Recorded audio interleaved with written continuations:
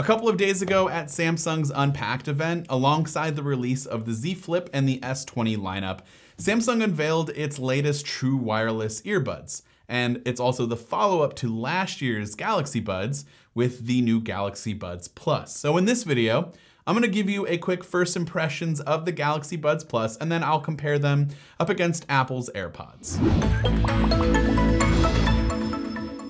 Before we get started, be sure to subscribe and hit the bell to get notifications whenever we share a video. So in terms of design, it looks as if literally nothing has changed from last year's model, and that's kind of true. Samsung did add an extra microphone to the Galaxy Buds Plus, and the charging case has gone from a matte finish to a new glossy look.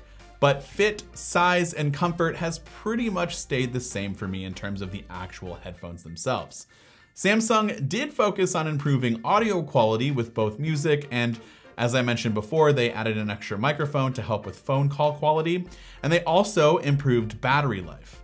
Now I'm in the early testing stages, but the specs for battery life has gone up tremendously, and both of those things really do seem to be improved compared to last year's model. If we compare to Apple's AirPods and AirPods Pro, the Galaxy Buds Plus are more in line with the Pro model as they go further into the ear and provide more of a seal around the ear for better sound quality, and the snug fit does a better job at just naturally blocking out some of the sounds around you.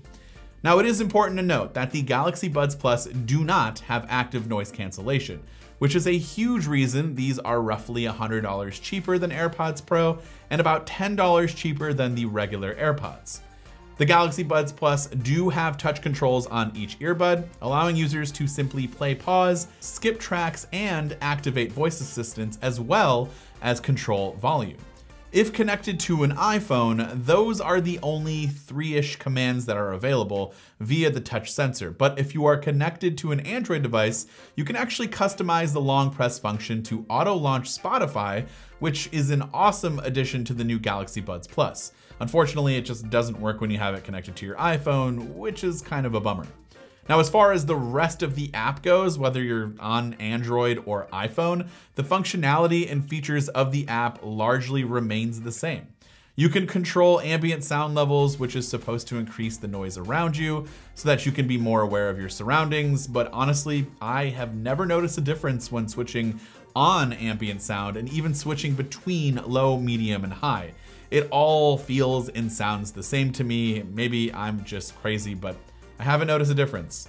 You can also adjust the sound profile a tiny bit within the app with a few preset options available to help increase bass or increase treble, make your audio more dynamic or soft, etc. Now, it's not a true EQ control, but at least you have these options available. With AirPods, you cannot tweak sound profiles. One other difference between the iOS and Android app is the ability to have notifications read to you.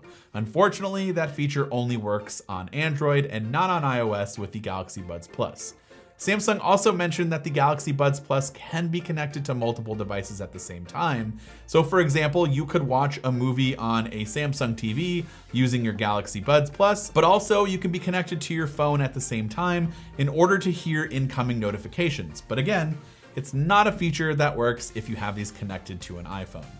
Overall, I do think the sound quality is better compared to last year's Galaxy Buds, and I do think the sound quality on the Galaxy Buds Plus is better over standard AirPods, but the difference isn't super drastic as one might think.